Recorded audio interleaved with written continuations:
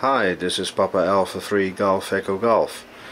I'd like to make a new video today, and this time I chose a video about my Ameritron ALS 600 amplifier.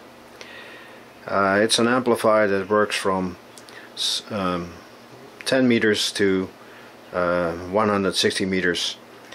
Usually I'm working most of the time on 40 meters SSB. So that's the band I'm working most of the time. It gives me about 400 watts of output. It's capable of making about 600 watts.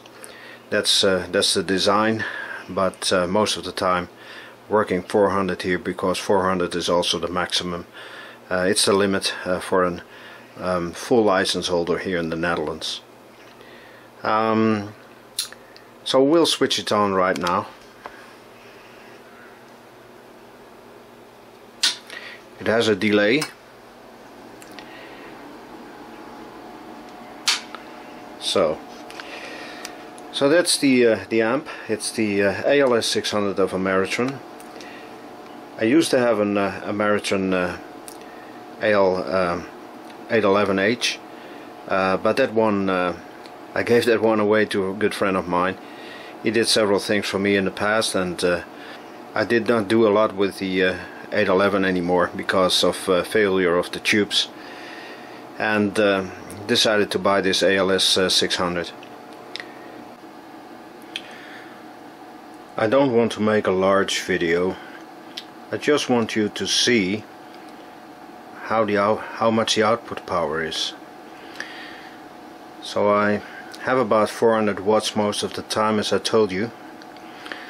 But we'll put it in the Dummyload now and see what the 400 watts does and what the maximum power is, which will be about 600 watts.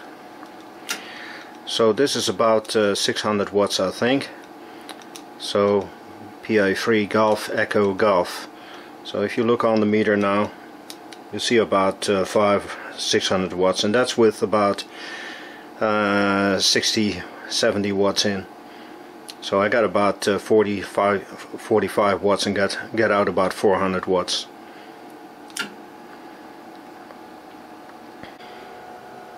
The amp has a nice meter, as you see. It's with an SWR meter, and it also has a power meter.